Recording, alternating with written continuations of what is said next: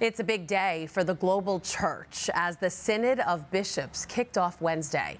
Pope Francis celebrated the opening Mass in St. Peter's Square. The month-long meeting is focused on how to transform the church, making it more collaborative. For more on what the bishops will discuss, let's bring in our Vatican expert, editor of Crux, John Allen. Hi, John. Hey, Christine. So, John, we want our viewers to get a one-minute overview about this meeting. So let's do some rapid-fire questions. Tell us, what are the three main issues?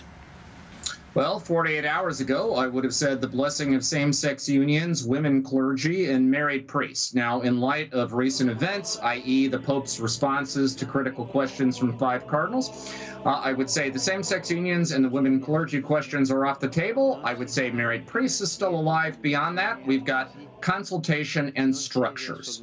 All right, and of course there's a lot more surrounding the month-long meeting. Today the Pope released another apostolic exhortation on the environment. What's his message to world leaders? Basically boils down to take action and do it now. That is, limit greenhouse gas emissions, promote alternative sources of energy. If you don't, future generations are going to hold you accountable. All right, John Allen, editor of Crux, thanks for joining us. We'll be checking in. You bet. Be sure to stay with the Tablet and Currents News for continuing coverage of this Synod meeting all month long. Hi, I'm Christine Persichetti, anchor of Currents News. If you like what you saw, please hit the like button on this video. And if you want to see more content just like it, subscribe and click on the bell for notifications. Thanks for watching, because we are putting your faith in the news.